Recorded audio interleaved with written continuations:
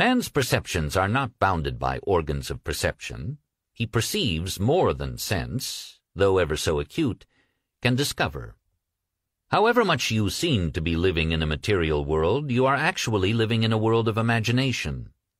The outer physical events of life are the fruit of forgotten blossom times, results of previous and usually forgotten states of consciousness. They are the ends running true to oft-times forgotten imaginative origins. Whenever you become completely absorbed in an emotional state, you are at that moment assuming the feeling of the state fulfilled. If persisted in, whatsoever you are intensely emotional about, you will experience in your world. These periods of absorption, of concentrated attention, are the beginnings of the things you harvest. It is in such moments that you are exercising your creative power, the only creative power there is. At the end of these periods, or moments of absorption, you speed from these imaginative states, where you have not been physically, to where you were physically an instant ago. In these periods, the imagined state is so real that when you return to the objective world and find that it is not the same as the imagined state, it is an actual shock. You have seen something in imagination with such vividness that you now wonder whether the evidence of your senses can now be believed. And like Keats, you ask, was it a vision or a waking dream? Fled is that music. Do I wake or sleep? This shock reverses your time sense. By this is meant that instead of your experience resulting from your past, it now becomes the result of being in imagination where you have not yet been physically. In effect, this moves you across a bridge of incident to the physical realization of your imagined state. The man who at will can assume whatever state he pleases has found the keys to the kingdom of heaven.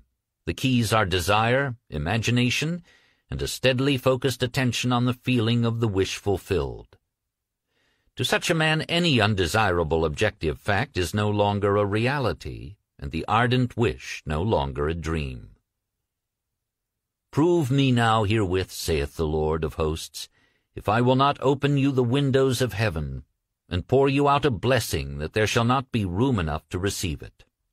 Malachi chapter 3, verse 10. The windows of heaven may not be opened and the treasures seized by a strong will, but they open of themselves and present their treasures as a free gift, a gift that comes when absorption reaches such a degree that it results in a feeling of complete acceptance.